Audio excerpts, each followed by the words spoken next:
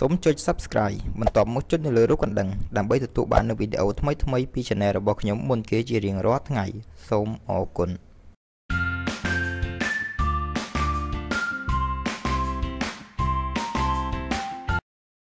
សង្ខេបអំពីជីវប្រវត្តិរបស់ព្រះពុទ្ធសំណួរទី1តើព្រះនាមដើមរបស់ព្រះពុទ្ធមានឈ្មោះអ្វីព្រះពុទ្ធមានព្រះនាមដើមថាព្រះសិទ្ធត្ថសំណួរទី2តើព្រះពុទ្ធមានព្រះបិតានិងព្រះមាតាព្រះនាមអ្វីខ្លះព្រះបិតានិងព្រះមាតារបស់ព្រះពុទ្ធមានព្រះនាមថាព្រះបិតាព្រះនាមព្រះបាទសុថោទនៈព្រះមាតាព្រះនាមសិរីមហាមាយាទេវីសំណួរទី3តើព្រះពុទ្ធទ្រង់រៀបអភិសេកជាមួយព្រះនាងព្រះនាមអ្វីនៅព្រះជន្មប៉ុន្មានព្រះវស្សាព្រះពុទ្ធទ្រង់រៀបអភិសេកជាមួយព្រះនាងព្រះនាមយសោធរាព្រះនាងពំពាសោធរាដែលជាស្ត្រីមានរូបសម្រស់ល្អជាងគេទ្រង់រៀបអភិសេកក្នុងព្រះជន្ម16ព្រះវស្សាហើយព្រះអង្គមានបុត្រមួយព្រះអង្គព្រះនាមរាហុលកុមារសំណួរទី4តើកត្តាអ្វីខ្លះដែលធ្វើឲ្យព្រះពុទ្ធទ្រង់យាងចេញទៅសាងភ្នោះក្នុងព្រះជន្មប៉ុន្មានព្រះវស្សាកត្តាដែលធ្វើឲ្យព្រះពុទ្ធទ្រង់សម្រេចព្រះទ័យយាងចេញទៅសាងភ្នោះគឺដោយសារនៅគ្រាមួយនៅពេលដែលព្រះពុទ្ធទ្រង់យាងទៅក្រសាលព្រៃ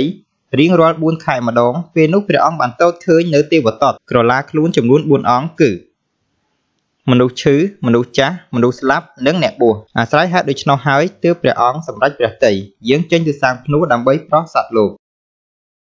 ព្រះអង្គយាងទៅសាងភ្នោះក្នុងព្រះជន្ម29ព្រះវស្សា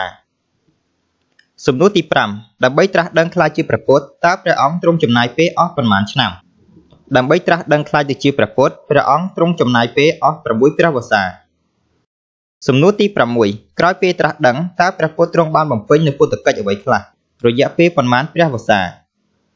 បន្ទាប់ពីត្រាស់ដឹងខ្លាចជាព្រះពុទ្ធមកព្រះអង្គទ្រង់បានបំពេញនូវពុទ្ធកិច្ចចំនួន5យ៉ាងដោយប្រើរយៈពេល45ព្រះវស្សារួមមាននៅពេលព្រឹកទ្រង់និមន្តបិណ្ឌបាតនៅពេលរសៀលទ្រង់សម្ដែងធម្មទេសនានៅពេលប្រលប់ទ្រង់ប្រទានឱវាទដល់ភិក្ខុសង្ឃនៅពេលពាក់កណ្ដាលត្រៀតទ្រង់ដោះស្រាយប្រស្នាជាមួយទេវតានិងនៅពេលទៀបភ្លឺទ្រង់ប្រមាលមើលនិស្ស័យសត្វលោកសំណួរទី7តើព្រះពុទ្ធទ្រង់ត្រាស់ដឹងនៅអ្វីខ្លះព្រះពុទ្ធទ្រង់ត្រាស់ដឹងនៅសម្មាសម្ពោធិញ្ញាណគឺអរិយសច្ចៈ4រួមមានទុក្ខសច្ចៈភាវៈទាំងអស់សុទ្ធតែបណ្ដាលឲ្យកើតមានទុក្ខសមុទសច្ចៈប្រភពនៃទុក្ខគឺអវិជ្ជានិងតណ្ហានិរោធសច្ចៈឋានរំលត់ទុក្ខគឺនិព្វាននិងមគ្គសច្ចៈផ្លូវដែលព្រះពុទ្ធអង្គរកឃើញគឺផ្លូវទៅកាន់និព្វានសំណួរទី8តើព្រះពុទ្ធមានប៉ុន្មានប្រភេទព្រះពុទ្ធមាន3ប្រភេទគឺទី1គឺព្រះសព្វញ្ញូពុទ្ធត្រាស់ដឹងសពគ្រប់ហើយអាចអប់រំអ្នកដទៃឲ្យត្រាស់ដឹងតាមបានទី2គឺព្រះបច្ចេកពុទ្ធត្រាស់ដឹងបានតែខ្លួនឯងមិនអាចអប់រំអ្នកដទៃឲ្យត្រាស់ដឹងតាមបានឡើយទី3គឺព្រះអនុពុទ្ធត្រាស់ដឹងតាមព្រះសព្វញ្ញូពុទ្ធសំណួរទី9តើព្រះពុទ្ធទាំង5អង្គនៅក្នុងភស្ត្រកັບមានព្រះអ្វីខ្លះព្រះពុទ្ធទាំង5អង្គនៅក្នុងភស្ត្រកັບគឺមានព្រះទី1គឺព្រះកកុសន្ធោគង់នៅលើរុក្ខសត្វមាន់ទី2គឺព្រះកោនាគមនោគង់នៅលើសត្វនាគរាជទី3គឺព្រះកសបោគង់នៅលើសត្វអណ្ដើកទី4គឺព្រះសមណគោតមគង់នៅលើរុក្ខសត្វគោនិងទី5គឺព្រះសិអាមេត្រីឬយើងហៅថាព្រះពោធិសត្វគង់នៅលើរូបសត្វរាជសីសំណួរទី10ចូលបង្ហាញពីពុទ្ធប្រវត្តិរបស់ព្រះពុទ្ធចាប់តាំងពីពេលចាប់បដិសន្ធិរហូតដល់ចូលបរិនិព្វានដោយបញ្ជាក់ថ្ងៃខែឆ្នាំពុទ្ធប្រវត្តិរបស់ព្រះពុទ្ធដោយសង្ខេបចាប់តាំងពីទ្រង់ចាប់បដិសន្ធិរហូតដល់ទ្រង់ចូលបរិនិព្វានមានដូចខាងក្រោមនេះទ្រង់ចាប់បដិសន្ធិនៅថ្ងៃប្រហ័ស15កើតខែអាសាឍឆ្នាំរកាទ្រង់ប្រសូតនៅថ្ងៃសុក្រ15កើតខែពិសាខឆ្នាំចក្រោមដើមសាលព្រឹក្សក្នុងព្រៃលុម្ពិនីទ្រង់សោយរាជ្យនៅថ្ងៃអាទិត្យ15កើតខែកដិកឆ្នាំឆ្លូវទ្រង់រៀបអភិសេកនៅថ្ងៃសៅរ៍15កើតខែអាសាឍឆ្នាំឆ្លូវក្នុងព្រះជន្ម16ព្រះវស្សា